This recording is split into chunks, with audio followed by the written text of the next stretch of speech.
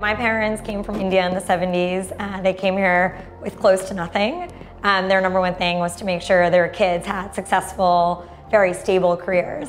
So what was really interesting is before I even started this company, I started my dance company because dance was so important to me. And there were times even in that where my parents were like, you're dancing too much, you need to go to business school, what are you doing? But I told them, I'm so passionate about this.